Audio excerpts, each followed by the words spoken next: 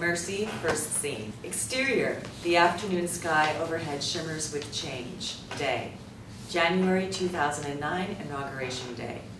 It begins with a majestic galactic golden orb of radiant light glowing in the eastern sky from a portal towards which the Earth is moving. The voice of the first African-American president, Bernard O'Callaghan, utters with reverence. If you're like me, you're probably used to seeing our world in a certain light. All that's changed.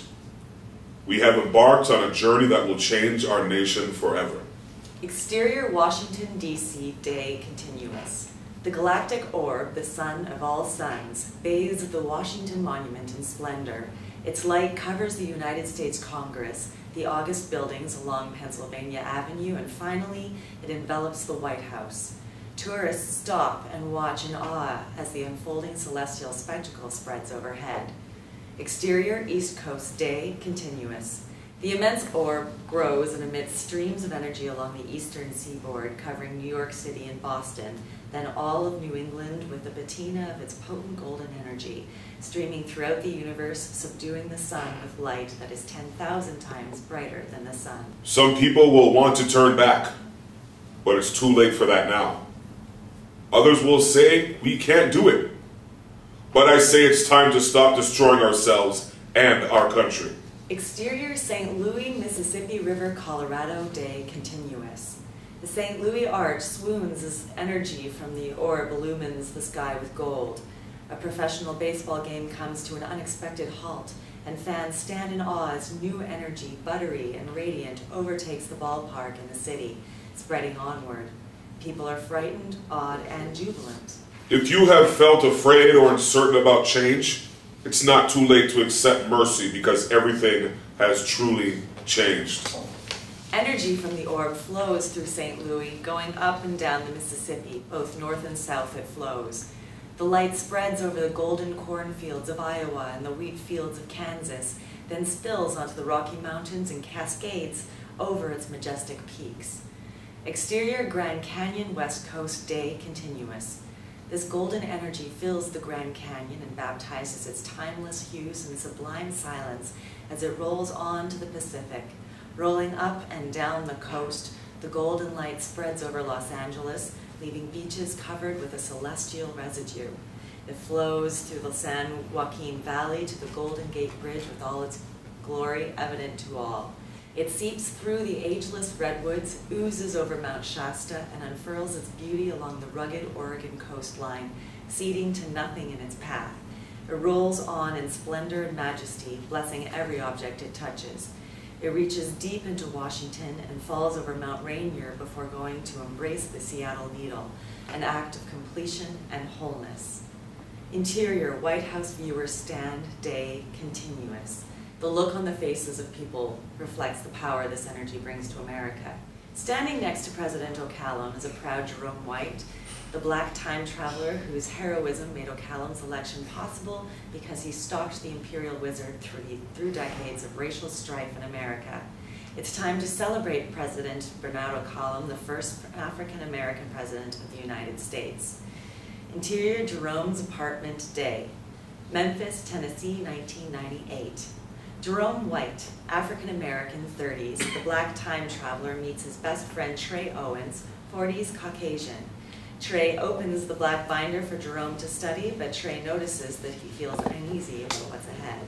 Are you sure you understand what you're supposed to do? What? Of course. Are you sure you have things set up? Sure, I'm sure. But you have to go back and find the Imperial Wizard. I know where you can find him. It's vital that you find him in the past before he finds you in the future. All right. If he's there, I'll find him and I'll tag him. What's wrong? There are two guys headed this way. You should go now. If they know you're the Black Time Traveler, they know your mission is to track down and destroy the Imperial Wizard, he will send assassins to kill you in the present before you can kill him in the past. Come on, man. I'm ready to go. Jerome removes the garnet ring from a wooden box. The stone is set in a dazzling gold base, and light glimmers through the gem with mysterious beauty. Slipping the ring on, Jerome runs and jumps headlong into a mustard-colored mist and vanishes into thin air. Then an ominous knock interrupts the silence. Trey opens the door and a Cro-Magnon man with a jaw like an anvil stands menacingly outside. Behind him is a pale ghost-like creature dressed in black who steps forward. May we come in? Exterior Tulsa, Black Wall Street Day. Tulsa, Oklahoma, May 31st, 1921. It is late morning in the Greenwood District, also known as Black Wall Street of Tulsa. This is a robust community and the wealthiest black community in the United States. Coloreds are proud of their achievements. Jerome White, 50, steps onto the porch of his spacious home. Daughter Tiffany is at the piano doing scales, while Rose, 50s, his wife of 20 years, is in the kitchen cleaning up. Jerome takes a deep breath, showing satisfaction with his life and his community. He picks up the newspaper, whose headline praises a decision the Tulsa Council passed forbidding coloreds or whites from residing on any block where 3/4 or more of the residents were of the other race, making residential segregation mandatory. Running down the middle of the street, Clancy Jenkins can be heard before he reaches the white's house. His arms are flailing and he looks as though something terrible happened. Luther got arrested for assaulting a white girl. Rose White, a Creole from Mississippi, who is a beauty with honey-colored skin and green eyes, that hears the commotion and comes onto the porch. Her neighbors also come outside to see what is happening. Jerome and Rose look up and down the block and know it's a bad omen. The whites in Tulsa intend to lynch the colored boy accused of the assault without a trial.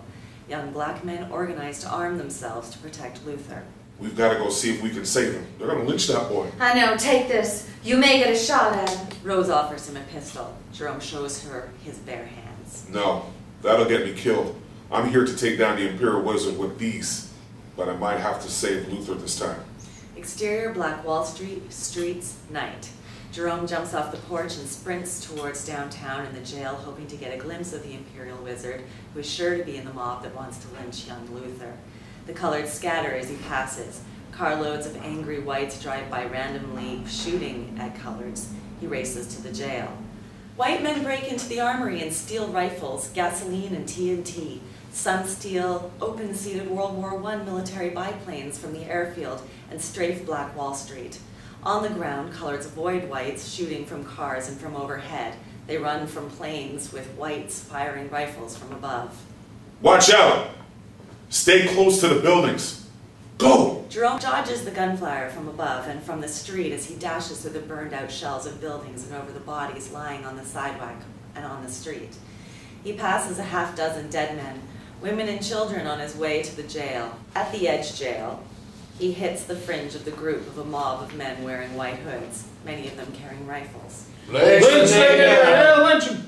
The bellicose mob is bloodthirsty. Jerome cannot see the face of the men wearing a red hood and a red covering. He runs around the edge of the unruly mob to the rear of the jail building. Jerome climbs up the stairs to the service entrance and walks in the colored entrance. Interior Tulsa jail, night. Inside the jail, Jerome runs up the second floor where Luther is being held. Are you all right? I'm innocent. I didn't do nothing to that girl except fall and brush it up against her. Then she starts yelling for no reason, I swear. You'll be all right. There's some fellas coming to help protect you. Jerome passes a cell and runs to a balcony above the square where the sheriff and leader of the mob are in a standoff. Just give us the nigger, Sheriff. That's all we came here for. Now you know I'm not going to do that. You boys need to head back to your houses. Forget about taking the law in your own hands. Go on. There's no reason for you to be here. My men have orders to shoot if any of you come into this building. Now go home. We came for the nigger, and we ain't leaving without him. Jerome could not make out the identity of the man under the hood. He attempts to get closer without being seen by the sheriff or the mob. He is overhead, looking straight down on the confrontation. The sheriff, a tall man with stooped shoulders, stands on the steps with a shotgun on his hip. Flames from burning homes and businesses lick the evening sky. The sounds of gunshots, the screams of terror, and the roar of airplanes strafing Black Wall Street continue, as does the sheriff's standoff with the mob. Jerome sees a small group of coloreds carrying firearms running towards the sheriff. Exterior Tulsa jail, night. Jerome knows this means potential trouble and hustles across the balcony, down the stairs to join the group of colored men in front of the jail by the same time they arrive. We're here to protect Luther, Sheriff. Go home now, all of you. We got the situation under control. This If they're here lost, mob fix and fixing take to 'em out. much, Sheriff. Explosives go off in the distance. The attacks escalate. Dynamite and Molotov cocktails destroy churches, businesses, and homes. Jerome stares at the eyes of the man he believes to be the Imperial Wizard of the KKK under the hood, but the man turns away as he removes his hood to address the mob. We don't have no gall with them niggas. It's time to go in and get the nigga we came for ourselves. You better get, all of you. Go protect your homes. Get. We'll take care of Luther. Jerome strains to get a look at the leader's face. The man in the red hood finishes talking to the mob and turns around just as passerby momentarily obscures his face, preventing Jerome from seeing him again. The colored men grab Jerome and pull him away as the sheriff and the deputies close ranks. Leaving, Jerome sees Luther being spirited out the back entrance into a waiting police car that speeds away. On the way home, he sees devastating damage. As Jerome races back, dynamite explodes in horrific flames, and a young girl lays helpless on the street. He scoops her up and runs as a plane drops a Molotov cocktail on the roof of the hospital, forcing the colored patients onto the streets. Jerome arrives at his home. The porch is scorched. He goes inside, not knowing what to expect. Rose and Tiffany huddle in the kitchen pantry. He realizes they don't have much time. Rose? You all right? She's ours now. Her folks are gone. For now, honey. We're in here. Did you save Luther? Did you get him? Luther's gonna be okay. I couldn't get to the wizard. I saw him, but I missed him. I don't know who he is. At least you're alive. Thank God. Let's go into the cellar. It's too dangerous to be out on the streets. Jerome takes the girl and his family into the cellar while they spend the night in the darkness. The screams, explosions, and gunfire continue until after sunrise. When they emerge, they have no house left. It is a skeleton of charred wood and smoldering ashes. The entire block has been devastated.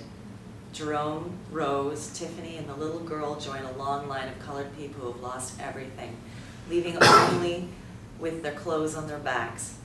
Passing them along the way, wagons loaded with dead bodies, stacked 10 to 15 high, head to the mass graves on the outskirts of town. As they leave Tulsa, heading north, we see 40 blocks of devastation under a veil of dark smoke. 1,200 homes burned to the ground, not a single structure standing. Jerome steps out of line and walks over to a mass grave. One wagon after another backs up to the hole and bodies are dumped in. He cries as grave diggers cover the bodies with dirt, one hole after another as far as he can see. Jerome looks at the ring with the beautiful garnet stone that twinkles even in the dim and dusky light of the graveyard. Then Jerome runs and jumps into a yellow mist and vanishes into thin air. Interior, Jerome's apartment, day. Memphis, Tennessee, 1998. Jumping back into the present, Jerome skids across the carpet into the dresser where he knocks a statue on the floor. He hears pounding on the door and reorients himself. When he opens the door, an attractive 30-year-old Rose stands in front of him with Trey by her side. I was worried, Jerome, that you weren't coming back. 2 goons showed up after you jumped and asked about a black time traveler. That was close. Oh, I'm fine. I made it back, but I didn't get close to him. You gotta find that Imperial Wizard. You have guys that are tracking you in real time, as in right now. In addition to the people who want to kill you in the past. I came close. It was the right time and the place was right. I just missed seeing him by that much. And you just missed being killed here. Because that's what's gonna happen if you aren't careful. These near brushes work in their favor. I don't want to lose you in one of these jumps. I have plans for us. You do? Yeah, I do. Newspaper reports from that era say 20 houses were burned to the ground by colored rioters, and 30 people died, mostly colored killing coloreds. Couldn't you stop it? No. That's not even close to what happened. There was nothing I could do. The wizard was right there. But it was devastating, man. Well, I can still find the times where you can find him, but you're the one taking the risk. We can still make it work. I don't know how much time is left. I'm the expert at jumping. You're the... Chairman of the History Department. The navigator, don't forget that. Okay, Dr. Trey. Why don't you navigate your way out of that door so I can debrief with my lovely Rose? I missed you, Romeo. Trey leaves the apartment and does not notice the sedan parked on the street across from the building. Behind the wheel is the man with the iron jaw and the unfriendly ghost-like creature who paid him a visit several days earlier.